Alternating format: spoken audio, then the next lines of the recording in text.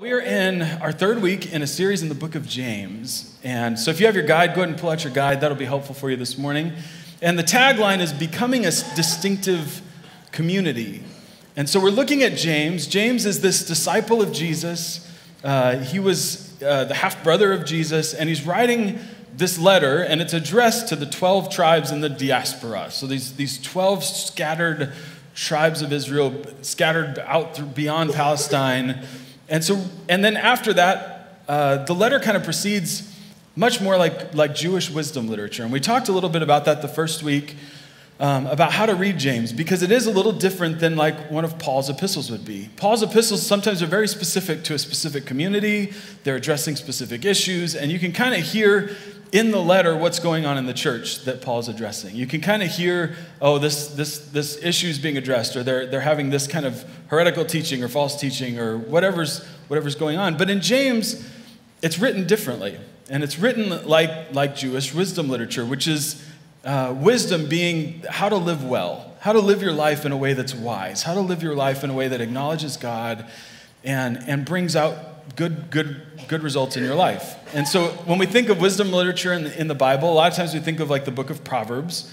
And if you read the book of Proverbs, that's what it is. It's a father talking to his son, saying, son, if you want to live a good life, let me teach you a couple things. Let me teach you a couple things that you need to know about how you talk and about how you act and how you interact in romantic relationships and how you parent your kids. And so there's all that stuff when we think about Proverbs.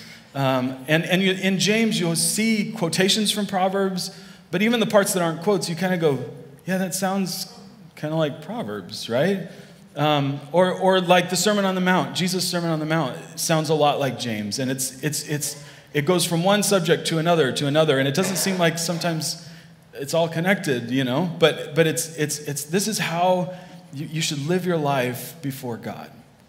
And so that's where we're at in James, and we're kind of looking at it through that lens of wisdom literature, recognizing what it is, but also looking at it through the lens of a communal reading, right? If these letters were kind of dispersed and passed around from community to community and church to church, they would have been read publicly to the community. And really what he's showing us how to shape a Christian community.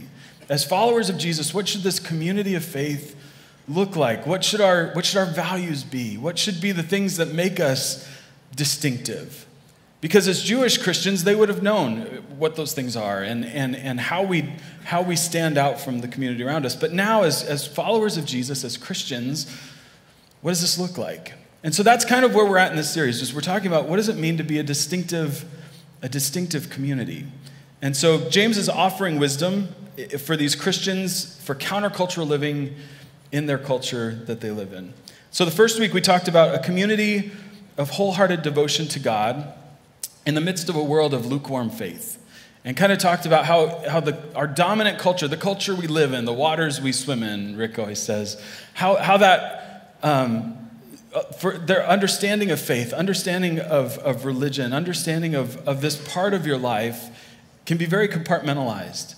That it's okay if you have your spirituality, but that's just a piece of who you are. It doesn't need to be all important. And when we look at Scripture, that really doesn't line up. Is we're to love the Lord our God with all our heart, with all our soul, with all our mind, all our strength. And so James is calling people to wholehearted devotion to God. He says if you're a friend of the world, then that means you're an enemy of God in some way. And we talked about what that means and what that looks like. The second week we talked about a community committed to obedience to God's law of freedom in a world of autonomous freedom. And talked about the difference in the way that we as believers view freedom. We value freedom. We love freedom. We sing about freedom, how God has set us free. But when we say freedom, we don't just mean we do whatever we want. But freedom, true freedom, is living under the law of God, walking in the ways of God. And again, that just lines up with wisdom literature. If you want to live a life that's healthy, if you want to live a life that's good, to follow the ways of the Lord. And then today, our title will be a community that lives trusting God's sovereign purpose in a world of practical atheism. That's a lot of words, but we'll talk about what they mean in just a minute. So if you want to grab your Bible, James chapter 4 is where we're going to be today. James chapter 4. I got to find it too. Page number 1013. What's really awesome is I didn't intentionally do this, but I ended up getting a Bible that has the same page numbers as the chair Bibles. That's really helpful. So that's awesome. But if you don't have a Bible this morning, there's a Bible under every other chair. So if you're looking for a Bible, grab one. You're going to need that. The scripture won't be on the screen this morning, so you need a Bible in front of you, and we'll refer back to it quite a bit. If you don't have a paper Bible of your own, if you don't own a paper hard copy of God's Word that doesn't need to be charged, we have one across the courtyard in the info center. We'd love to give you a Bible this morning. I really like my Bibles on screens. That's just my own personal thing, but every once in a while battery dies, and it's nice to have a paper one, right? Because then you can get into it. So let's stand this morning for the reading of God's Word. And we're going to be in James chapter 4, verses 13 through 17. All right, 13 through 17. It says this. Come now, you who say, today or tomorrow we will go into such and such a town and spend a year there and trade and make a profit. Yet you do not know what tomorrow will bring. What is your life? For you are a mist that appears for a little time and then vanishes. Instead, you ought to say, if the Lord wills, we will live and do this or that. As it is, you boast in your arrogance. All such boasting is evil. So whoever knows the right thing to do and fails to do it, for him it is sin. May God bless the reading of his word. Let's pray this morning.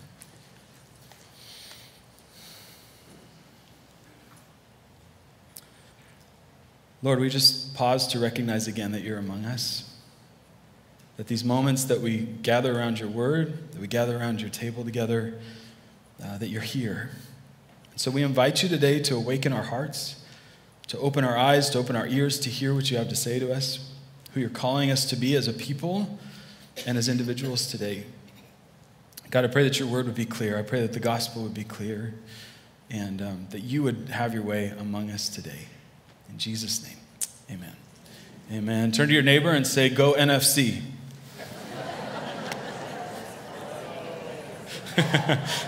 Guys, we're going to lose. It's the Pro Bowl. Nobody even cares, right? Like, I'm not saying that. I don't care. It's like the fake game of the year that we all get to watch today.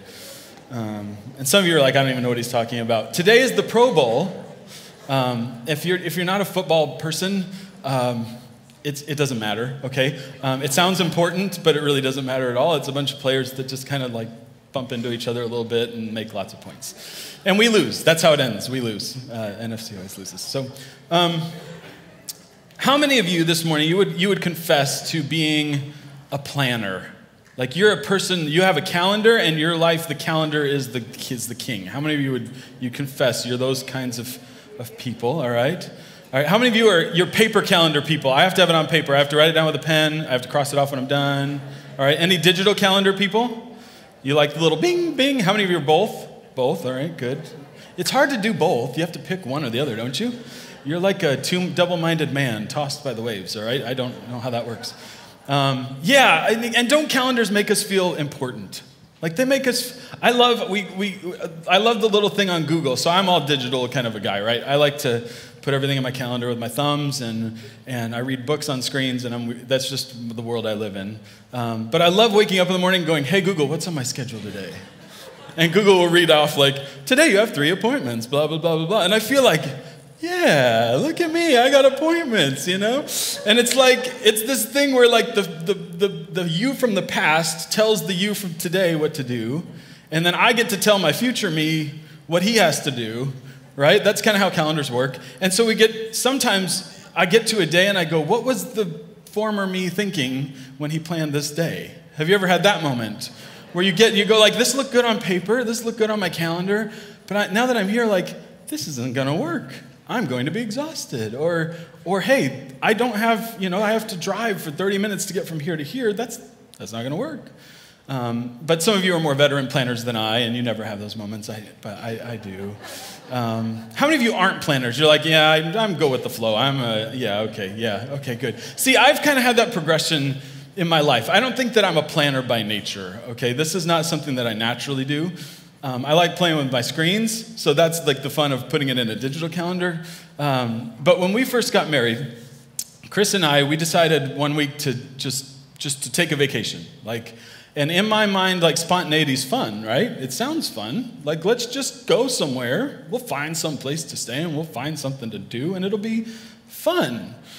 That's not the way it works, though, in real life, right? I mean, most of us that have taken a vacation, maybe some of you are spontaneous people like that, but I remember we were driving around town trying to find a hotel, and when all the hotels are full, that's not fun. It's not fun.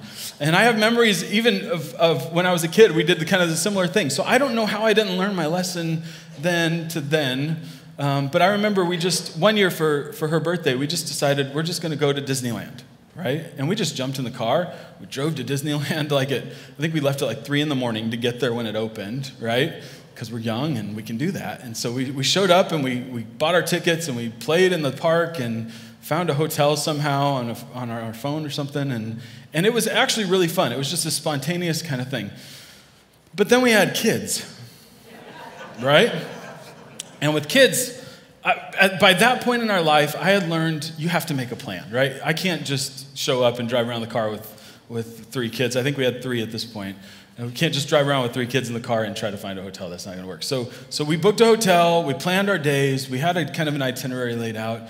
But I planned our itinerary the way that we would have done it with just the 2 of us. So like for us, if we're going to Disneyland, if you're paying for a ticket, I'm going to get every minute I can out of that ticket, right? I'm going to show up right when the park opens. I'm going to I'm pushing people out of the way just to get through the door first, and then we're going to stay there until the fireworks go off and all the lights turn off, and then we can go home. That's the way we do Disneyland, right? That's the right way to do it.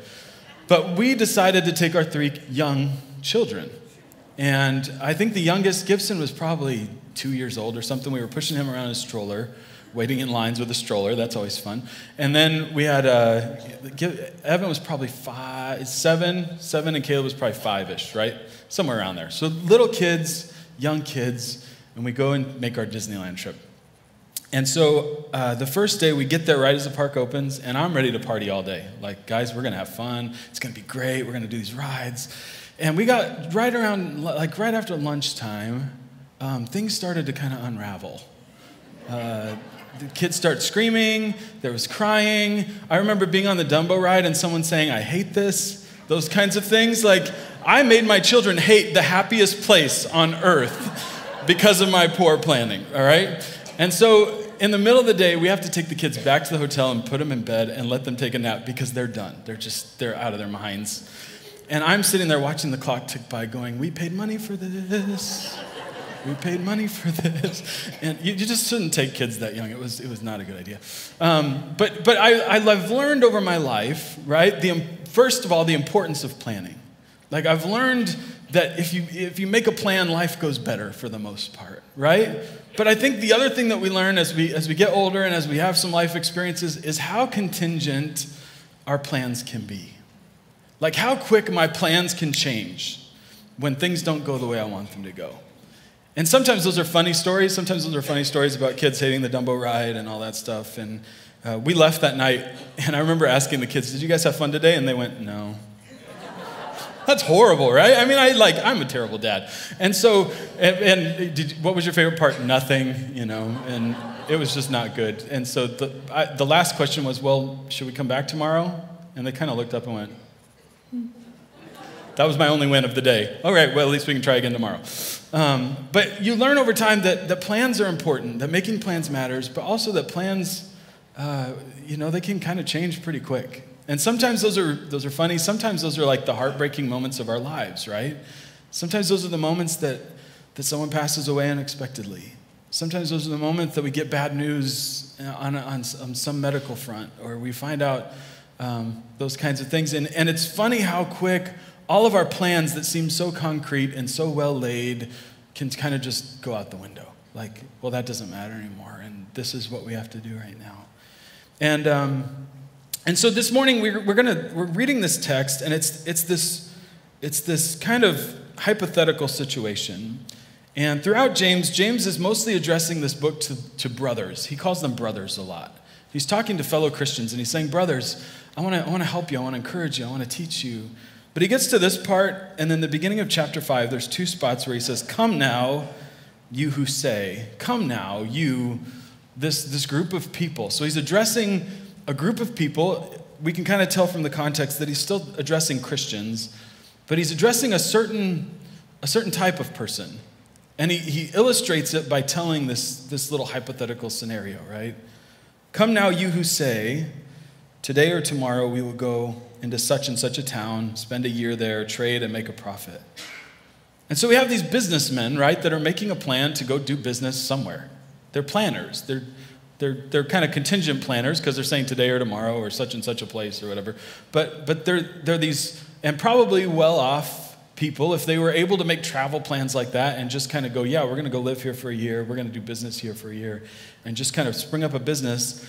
These are kind of experienced entrepreneurs, right?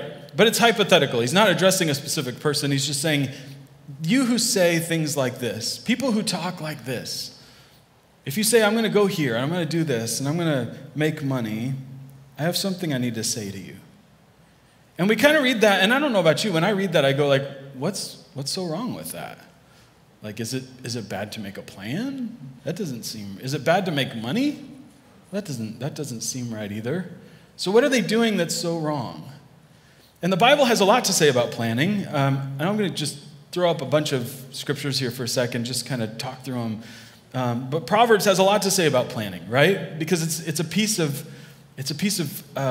wise living, really. And the Proverbs 21:5 says, the plans of the diligent lead surely to abundance, but everyone who is hasty comes only to poverty.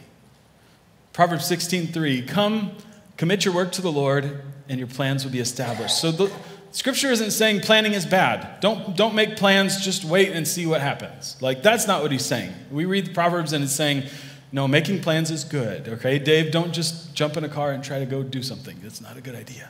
Proverbs 19:21, many are the plans in the mind of a man, but it is the purpose of the Lord that will stand. The next one there, Proverbs 16:9, the heart of a man plans his way, but the Lord establishes his steps. And so those first two are kind of saying, yeah, planning is good. You need to make a plan.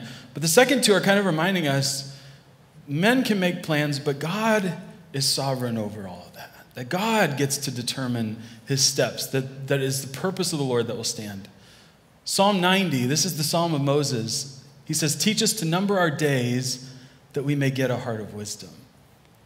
So there's wisdom in understanding that our lives are short.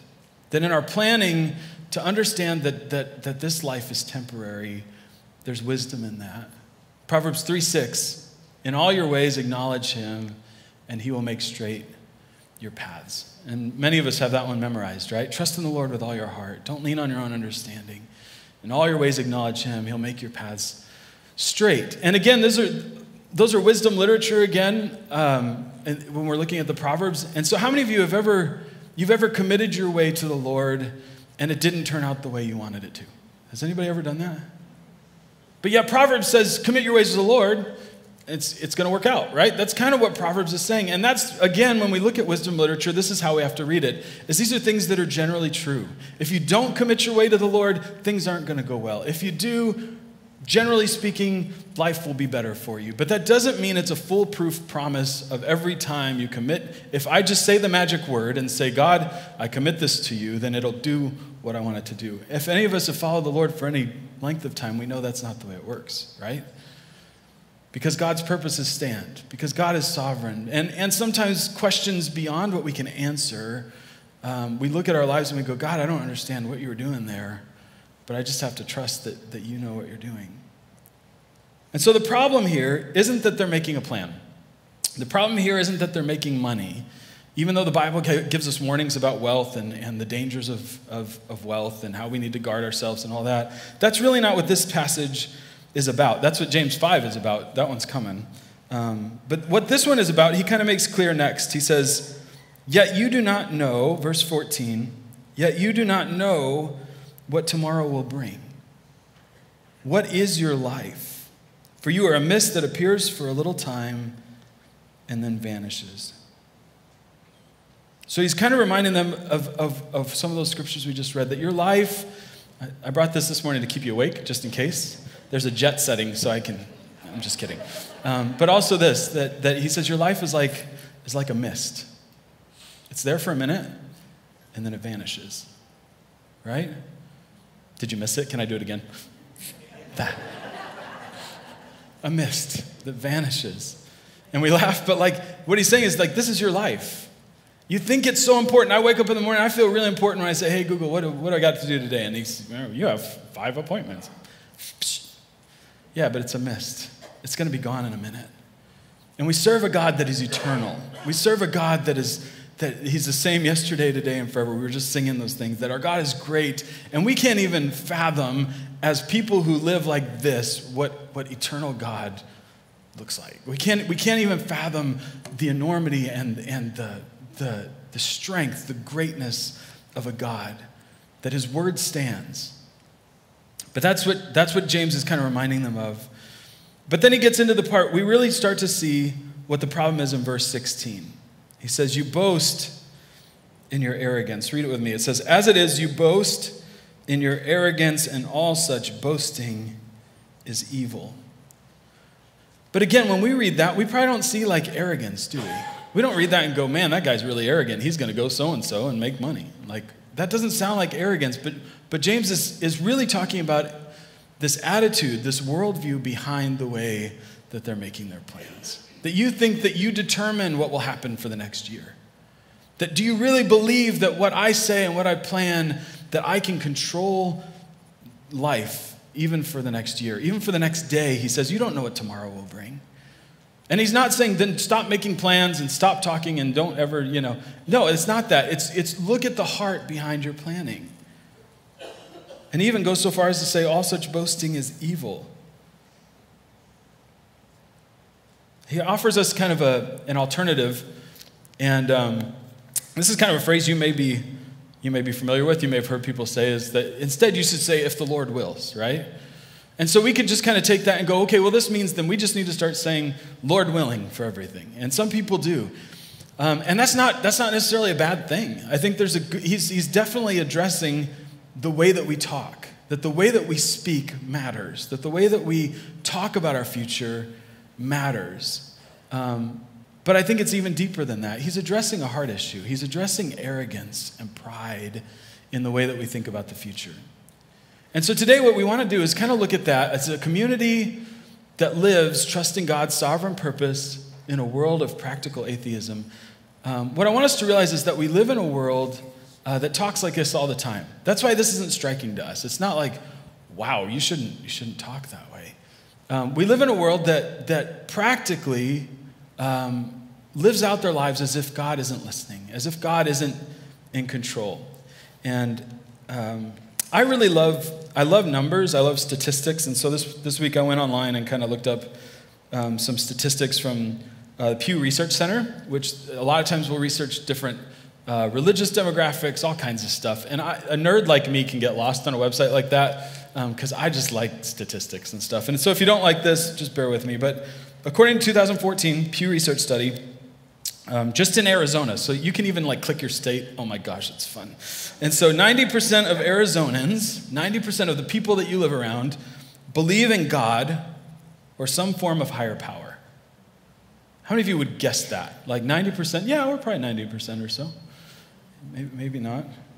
Over half the population claims belief in the God of the Bible.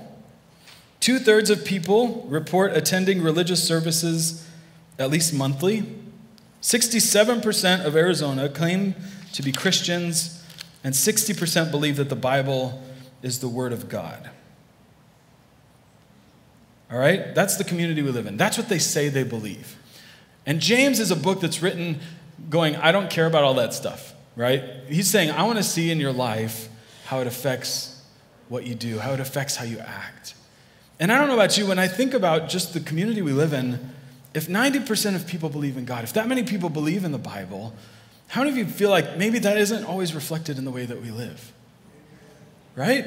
I mean, because for the most part, I don't hear people on the news talking about God's will as we're trying to make decisions as a country. I don't hear people saying things like that, saying, Lord willing, I'm going to go do this, or recognizing God in our everyday lives. And so we live in a world that says one thing, it's a danger for us as believers to recognize that we live in a society that says as long as you think the right things, then you're good. Like our version of Christianity in America often says, as long as you believe, and by believe, we just kind of go, yeah, it's in here, it's internal. As long as I have that right, I'm good. And James is going, no, the words you say matter. Your actions matter. You say you have faith. Show me your faith by what you do. Where in your life can I see your faith? That's the message of the book of James, right? He keeps saying, yes, you say you believe, but what does that do? What does it look like in your life? And so we live in a dominant culture, again, that says keep your religion in bounds. That religion is just a little piece of your life. That your faith is just a small part of who you are. And it's practical atheism or functional atheism.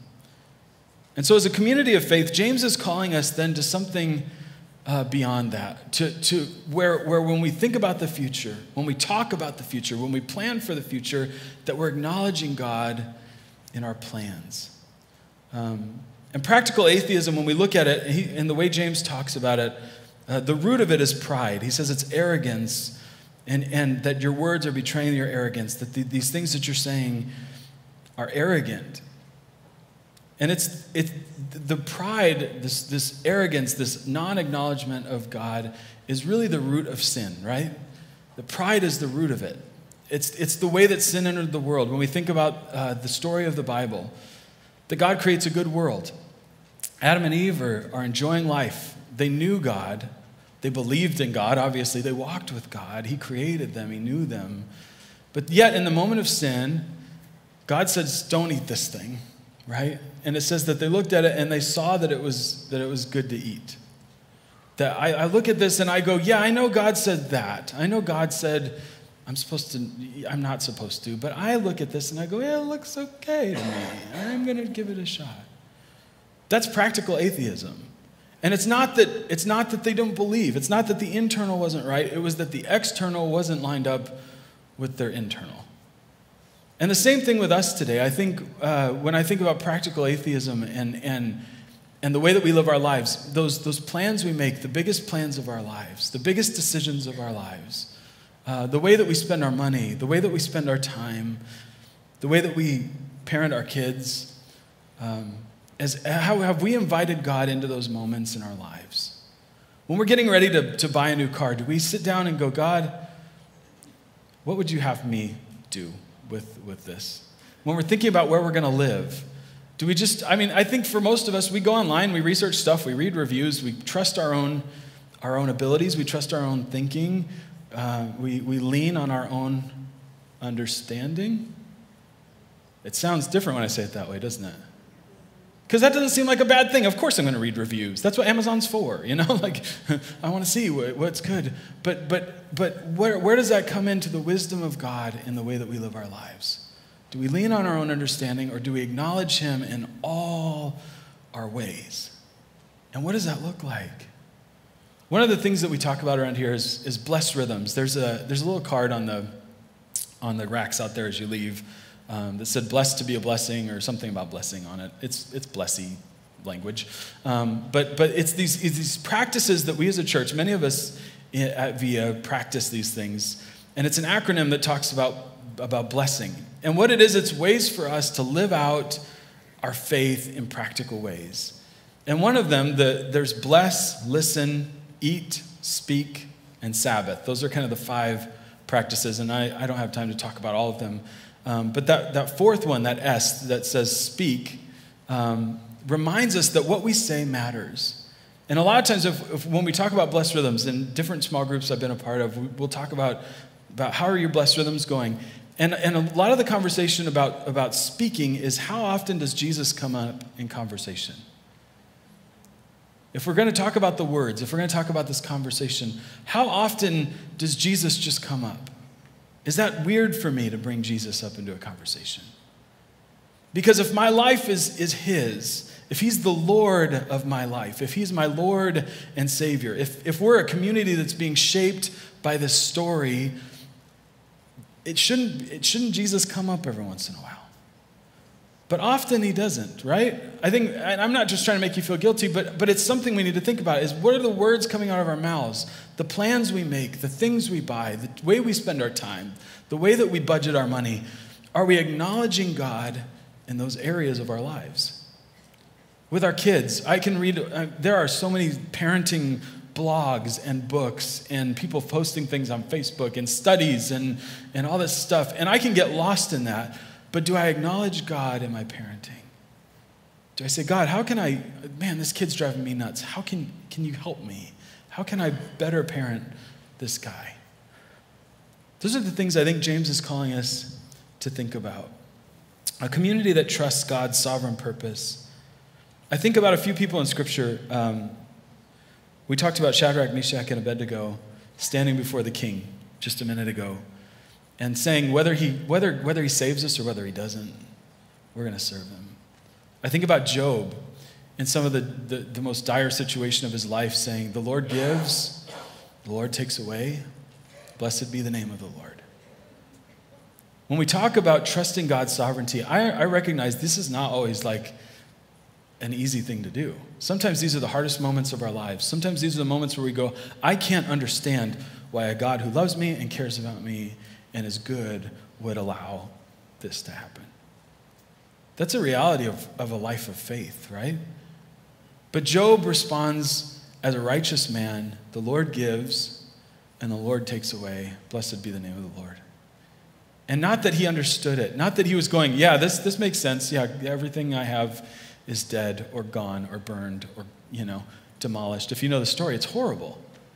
But still sitting in ashes going, the Lord gives, the Lord takes away. I think of the life of the Apostle Paul, if you read Paul's journeys in the book of Acts, and the way that he talks about God's will is really cool to me, because he'll go someplace and they just can't, it's not working out, they can't get there, and he says, the Lord closed the door, and the Lord called us here, and we went where the Lord called us, and there's just this trust that even when things are falling apart, even when it seems like you're going off the rails, Paul, he's going, yeah, God closed that door. I'm like, what? It's a life of faith. It's acknowledging that God is still sovereign. That God didn't just forget one day, oh, Dave's still around and he needs some help. But even in the most heartbreaking, unanswerable moments of my life, that I can trust God's sovereignty. I can trust his will and acknowledge him. We started with a song this morning, It Is Well With My Soul. And that's another one of those prayers. It is well, it is well. So it starts out, when peace like a river attendeth my way, right? Or when sorrows like sea billows roll, whatever my lot, you have taught me to say, it is well with my soul. And part of that is the story that we live into.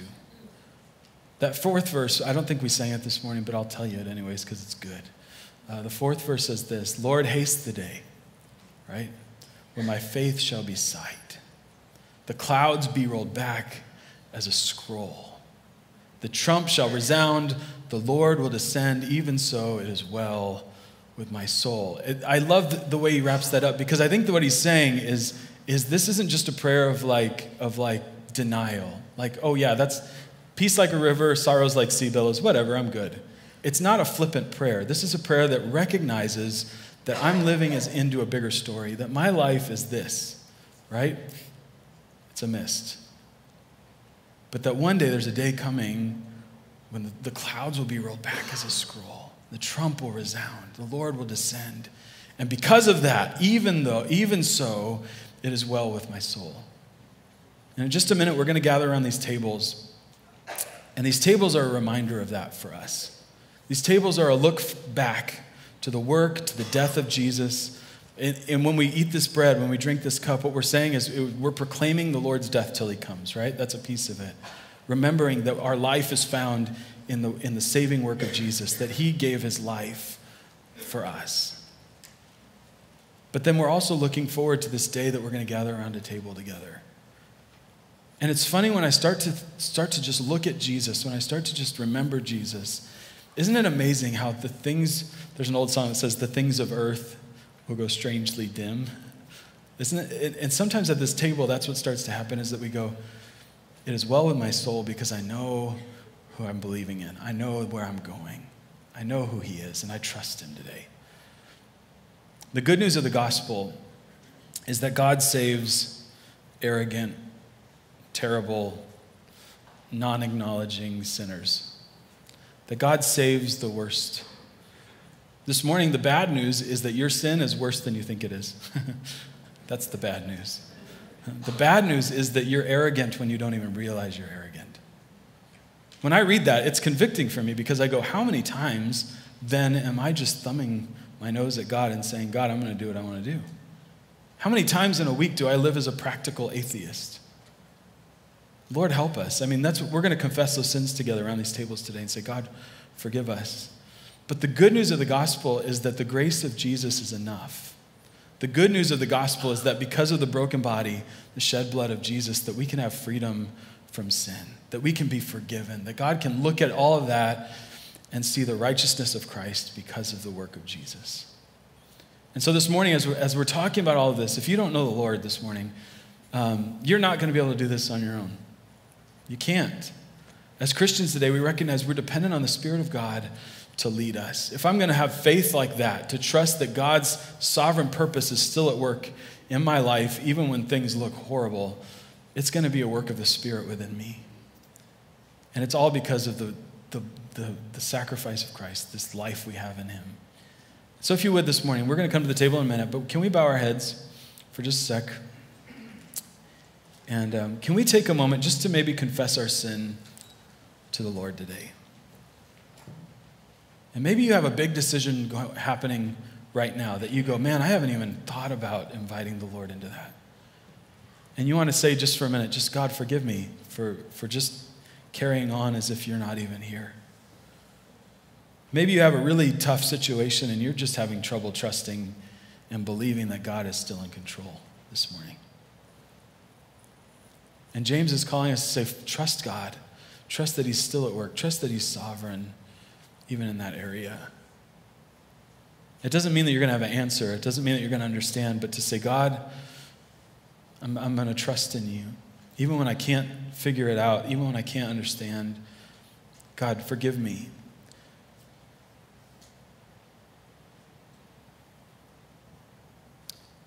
Lord, we confess our sins to you today, knowing that you hear us, knowing that you forgive us because of the blood of Jesus.